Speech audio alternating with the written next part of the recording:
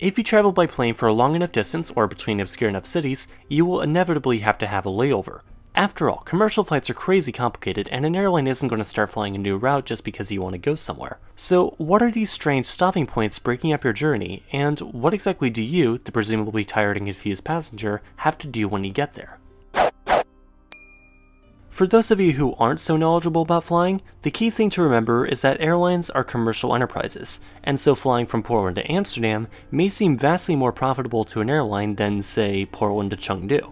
For this reason, you would most likely be routed through an additional airport with planes flying both to Portland and to Chengdu, like, say, Tokyo Narita Airport. So, how do these things work? Well, let's go through a few scenarios. I'll actually go through some scenarios that I've been through myself, mainly so I don't have to do as much research. This will essentially be a beginner's guide to what you need to do in layovers, so forgive me if the information here is a bit basic at times, but this is stuff everyone should know, so if you don't already know this stuff, I'm here for you. Let's start with simple domestic flights, where you don't have to worry about whether or not you have to go through customs or anything like that. That'll be in the next few scenarios. For this scenario, let's say you're going from Portland to New Orleans. There are no direct flights between Portland and New Orleans, so going there, I was routed through Dallas Love Field Airport. So upon arrival in PDX, simply check in, either online or through printing your boarding passes at machines that some airports have. Though if you use the latter option, you should get 2 boarding passes, as you'll be flying on 2 different flights.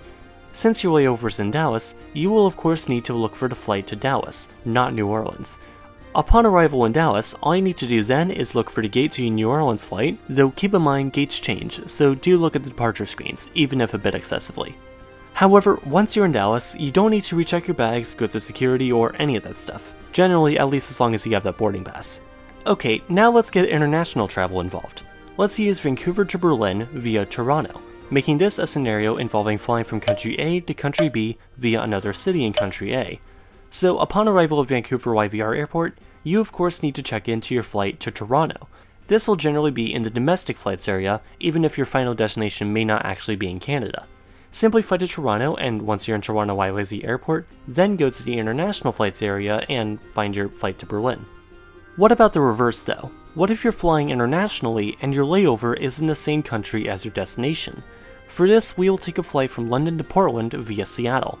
Now, since London is in the United Kingdom and Portland and Seattle are both in the United States, I of course had to go through US Customs flying this route. This happened in Seattle, not in Portland, simply for the reason that other people exist. Not everyone on the flight from London was continuing on to Portland, or even anywhere at all, and not everyone on the flight to Portland was connecting from another country. Besides, I would eventually have to go through US Customs either way, so you may as well do it when you actually enter the United States. Now, while this is different in other countries, in North American airports, passengers arriving from abroad generally go through immigration, then pick up their checked bags and go through customs, which in this case is slightly different from immigration, but that's a story for another time. And then they are effectively kicked out of the sterile area, meaning they must recheck any bags and go through security once again, though some airports may have a special area for arrivals from abroad just to make things a little quicker. Now, let's up the ante a little bit. Let's now say you're flying from one country to another country via a third country. For this example, we'll use Portland to London via Amsterdam. Now, since the Netherlands is in the Schengen area, but both the US and the UK aren't, did I have to go through Dutch Schengen customs when I took this flight? No. Most airports in Europe, as well as in other parts of the world, though not including the US and Canada, operate their international flights separate from their domestic flights. When departing from countries like the US, Canada, or the UK, passengers simply board the plane and leave the country. However, in areas like the Schengen area, passengers effectively go through customs a second time to leave the country.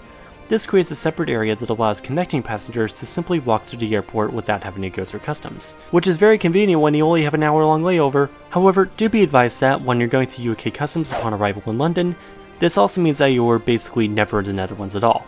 I've made that mistake on my declaration card. This isn't quite the same in North America though. I have yet to have a layover connecting through the US or Canada as a third country, though Vancouver YVR Airport's website has a helpful tool for determining what you need to do in that specific airport. For the most part, US and Canadian airports generally don't have an international zone, like in most European airports, largely because of how departing passengers just board the plane and leave. This means that those going through a North American airport will most likely have to go through customs even if they are continuing on to a destination in another country. One more scenario. Suppose you booked yourself a longer layover, and you've heard of other people stepping outside the airport and taking a day trip in their layover city. Is it safe to do this? Is it okay to leave behind the confines of the airport when you're in the middle of your journey? Yes, calm down, you'll be fine. People do this all the time to break up travel days, and yes, I've done this too. Basically, if you want to do this, what's most important is to give yourself a lot of time. There's absolutely nothing stopping you from leaving the airport, but do be warned that you will have to go through security again and get to your gate, so be sure to give yourself enough time for that. Do note that the time you should give yourself varies between cities and airports as well, so be sure of that. But yeah, if you have a long enough layover, ideally an overnight layover, then there's nothing stopping you from going out and breaking up a long travel day with a day trip to a new city. Except for a short enough layover, of course.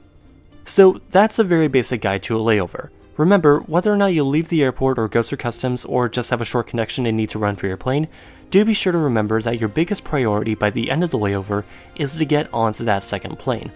If you got the ticket for your second flight at the first airport and missed the second flight though, airlines do also often have protocols in place just in case it happens. Though maybe not with the cheaper airlines, you kinda get what you pay for in that case. Oh, and a little word of warning, make sure that both of your flights go through the same airport. If you have a 2-hour connection in Istanbul airport, make sure your next flight doesn't leave from Istanbul Sabiha Gökçen airport, or else you're just not gonna make your flight. You're just not, seriously. Thank you as always for watching this video. If you liked it, please be sure to like the video, and also join us over on the KhAnubis Discord server, assuming you haven't already. Also, follow me on Twitter and Instagram, and be sure to subscribe so you can learn something new every Sunday.